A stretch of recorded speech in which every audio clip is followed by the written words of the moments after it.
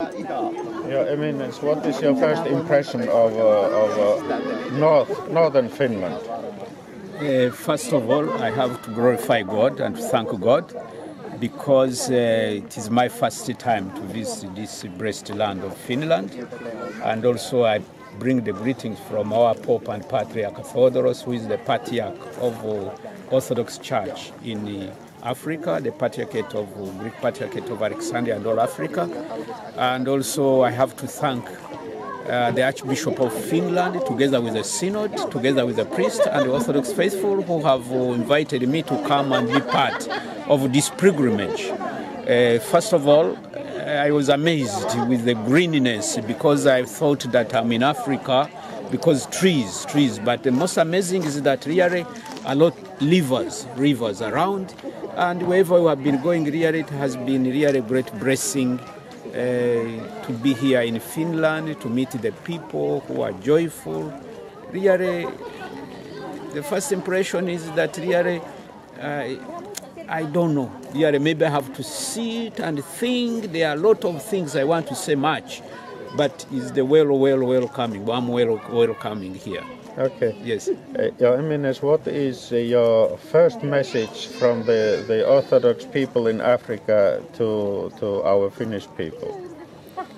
You know very well, we Orthodox faithful, we call each other brothers and sisters because all of us, our mother is the church, the Orthodox Church. Yes. And also we are being born in the same womb, which is the embryo, which is the baptismal font. So even though we come from far, we call each other brothers and sisters. The message is the love, and also they pray for us in Africa because we are beginning now, and the Orthodox really has a bright future. So, like, how can I say it? You know, when a soldier goes to fight, always there's those who are giving him the means how to fight in order to win the war. So for us in Africa, we are asking the Finnish Orthodox faithful to pray for us so that the candle which have lit for the Orthodox, so that it can continue burning, so the light of us. We are asking their prayers first. Thank you, Your Eminence. Yes. Father Evangelos, you are very much involved in training young people, also for priesthood, but also teacher training. What is the biggest challenge of the education in the Orthodox Church in Kenya?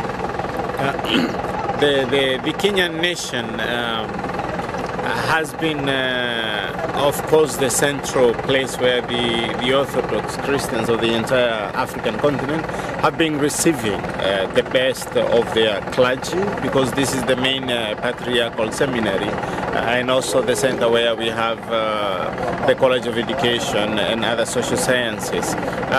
Having trained young people in this part of the world, one of the challenges has been we are not able to offer as much because most of the people are not able to pay for their school fees, and so we rely on other people offering us aid to help offer scholarship to these students. And at the same time, the school is not as big as would be expected, because if it is for the entire African continent, then we have more people than we can take.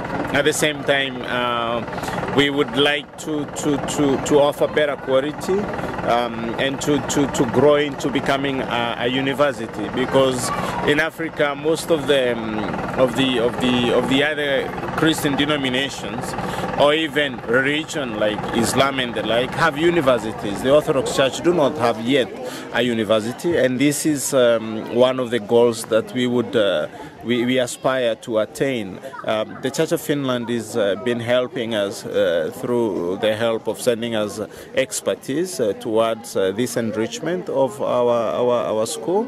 And we really thank God for the Church of Finland, the diocese as a whole, but especially Philanthropia, who through the Church of Finland have sent to us Father Rauno, who is really helping us in this towards this goal. And we thank God for this, and we pray that this will become a reality sooner than later.